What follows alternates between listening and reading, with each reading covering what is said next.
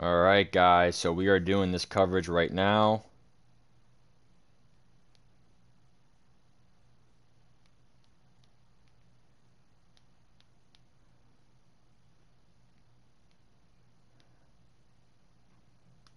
We are ready to go. The Bears have a big offseason with Coach Kennedy. They obviously got the wild card last year, and we are ready to go. What up, Bill? How you doing, bro?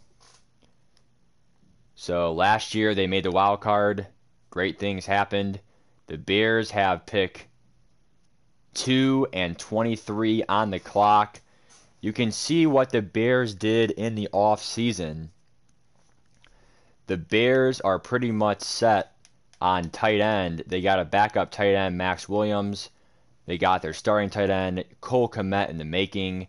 And their offensive line really only has one young guy, and that's 24-year-old James Daniels, who is locked up for 5 more years.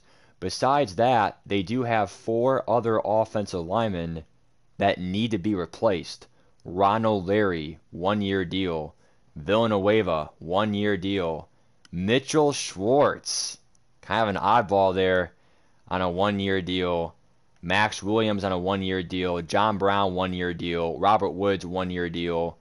And then defensively, you're going to see their holes. Hint, hint. The left end needs to be filled. So hopefully there's a good end. And I think there is one. And we're going to go ahead and draft that. Nice, Aaron. I can't wait for you to be in the league, bro. I really can't wait. Hint, hint, Aaron. You should probably try to join the AFC because the NFC is too difficult. Trust me, even I struggle in this NFC. It's horrible, dude. I really can't get past the first round of the playoffs. Last year I didn't even make the playoffs, so it's very difficult, bro, in the NFC. So we need one linebacker, maybe. Our corners are pretty solid, but our kicker punter is pretty good. Mooney's good, I guess, for returner. So the coverage starts in 10 minutes. The Bears are on the clock. Number one.